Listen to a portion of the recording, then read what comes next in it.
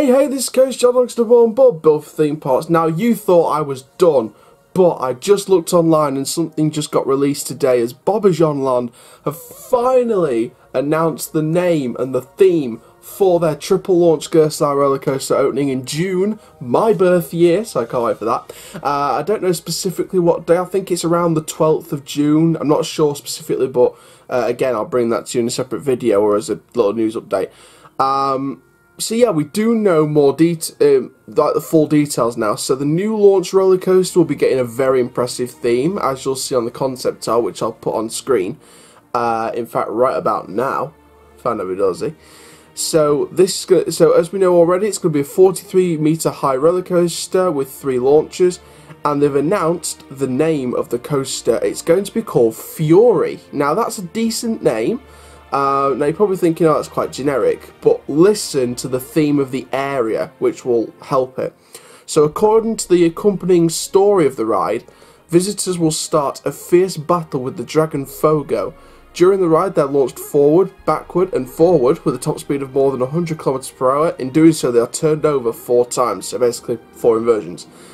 Fury will be located in a new themed area called the Land of Legends, where the existing roller coaster Typhoon and the Frisbee Sledgehammer can also be found.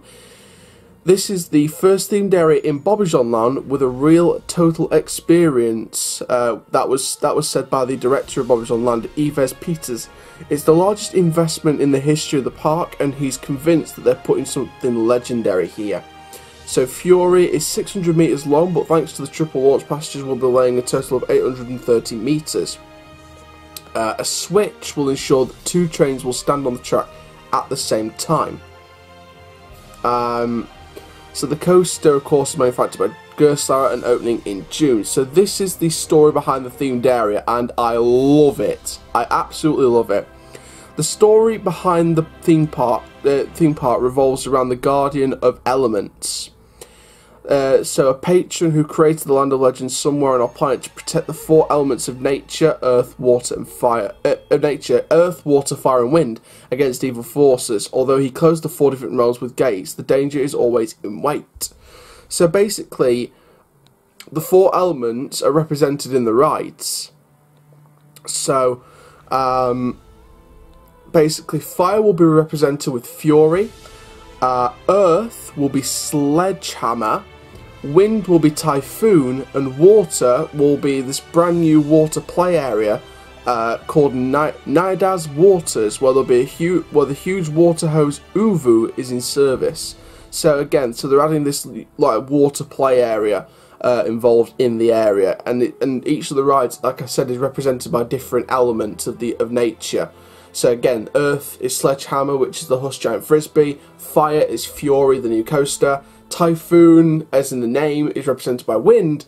And water will be this brand new water play area for the families. So there's a real range here, and you saw from the concept art of the area. Oh my god. Bobbejaanland, well done. Well done. You've outdone yourself. You've absolutely outdone yourself. From the looks of the concept art, it kind of gives me vibes of the Smosey Grode medieval type area in a way that's being added next year at Energylandia as part of the Zadra RMC coaster. It kind of gives me vibes of that. If I was to think of a current themed area where it gives me vibes of, I sort of think of like, I don't know. It gives me the feeling of a dark version, like a dark version of Toverland's Port Laguna. Not Port Laguna, the Avalon themed area where the B&M Wing Coaster Phoenix. It kind of gives me a darker version of that kind of vibe. So it's really pristine in that, but it brings in that dark element of the Land of Legends. Of course, again, with the themed area, Land of Legends, I absolutely love that name. Land of Legends, it's fantastic. It is absolutely fantastic. And from the theming, you saw it on the concept art, the theming around the area looks fantastic. And I do feel as if this coaster is going to be a massive investment for Bobbejaanland. And I think it's the start of something big for the park. I think this area could be the start of something big. You look at Toverland, that wasn't strategically a themed park, But you see, last year when they put in Port Laguna, the brand new entrance area, and of course the Avalon themed area with the tow water boat ride, and of course the B&M Wind Coaster Phoenix, you look how great that is. And you look at Toverland now, that's just becoming a brand new themed park. They're going to start, I mean, you look, you've seen it on vlogs before of the brand new area. They've got a side gate, so that could potentially mean a new area to the side of that area. So again, they're always developing and always creating. So I'm very, very excited, because one major themed area like this, like the Land of Legends and Fury, it could prompt a massive boost for Bobbejaanland, and I think it'll turn them from an amusement park into a themed park.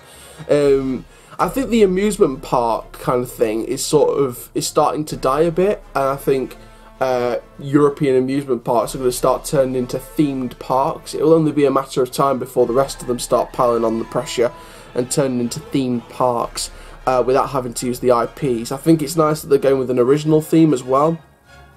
It's nice that they're going with that, and again, this could be. I know I've had my doubts about Gerstlaurer, but I've got a feeling this coaster could be one of the best launch coasters in Europe, and I honestly do think that. So again, very nice news update here from Bobbejaanland. Very, very nice. So that's it for this video. I'm going to film another video from some news from a Devon theme park here in the UK. So hope you get ready for that video when it's online, either today or in the next few days. Whenever the videos are on, you never know when the video is going to come up, what video is going to come up until it's released. So thank you very much for watching this video. Make sure you like, comment, subscribe, and click the notification bell so you never miss a video. And for now, my name is Coaster Joel, hashtag Doncaster but built for theme parks. Keep them the Coast Leopard dudes, and I'll see you guys in the next video. Take care, have an awesome day.